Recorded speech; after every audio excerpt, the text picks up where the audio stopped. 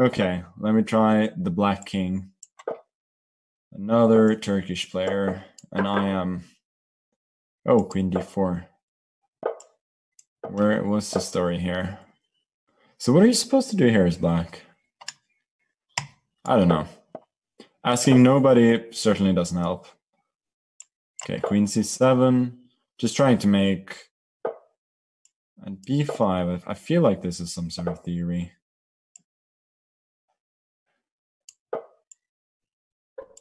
Maybe a5 is a bit too slow.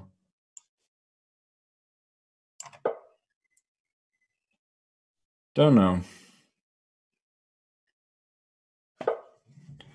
But at least I get to castle, and it looks fairly reasonable for me. At some point I want to go b4, but I gotta keep in mind that he always has c4 as a reply.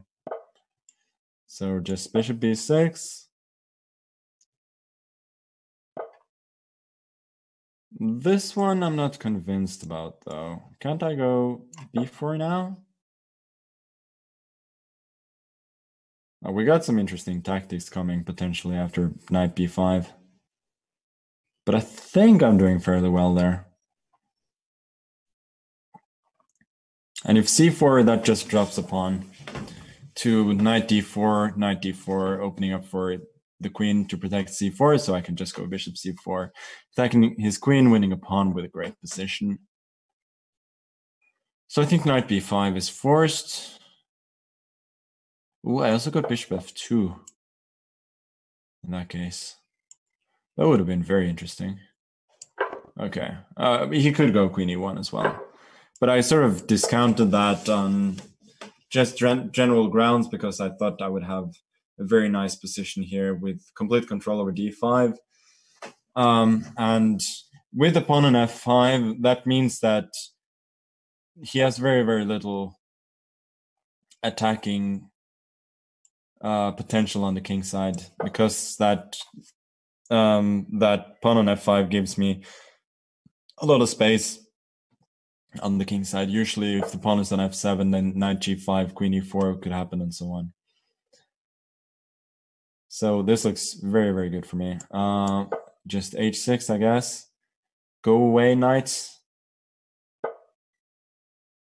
Didn't see rook c1, but it's not a major worry. Queen a8. Don't know if there's any massive points, but I learned since I was little that putting the queens in the corner is something that grandmasters do. And so I was inspired to start doing it myself. Let me see. Queen d2. He's hinting at bishop h6, which is annoying me a little bit. Okay. I'm gonna believe him. Maybe he was bluffing, but I'm gonna believe it. Okay, I gotta play faster. So I'm not loving this double exchange, but I just gotta play faster. At some point, at the very least. I'm hoping this way, if he does take, I could potentially change the position of the queen and the bishop, right? And get... I'm gonna take this, go bishop f3. Yeah, and exactly, get the queen to c6 while the bishop was on b7. Obviously not with the bishop on f3, that's never going to happen, but now at the very least I'm winning a pawn, since I was attacking both d2 and a2. Sorry, d4 and a2. And now with the pawn up, this should be winning. d5 doesn't work, I believe. Okay, queen d5, probably bishop d5 is even easier. And yeah, he is fighting admirably with g4, but I think it's destined to fail.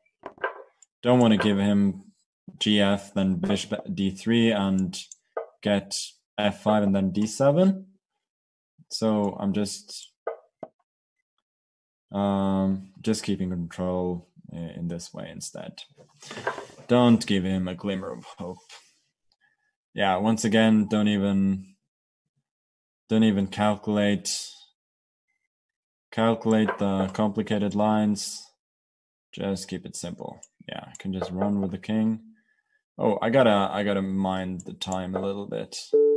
Jack, there is no mate, but I can win the bishop. So rook c7 was sort of a trickier try, but I could also win the bishop there.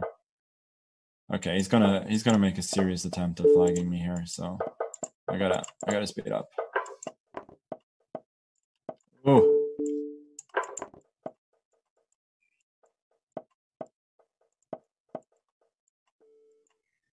Oof, oof. That was a serious attempt at flagging. Wow, that was pretty close. If he'd gone e7 there, he would have flagged me. Holy smokes, am I slow?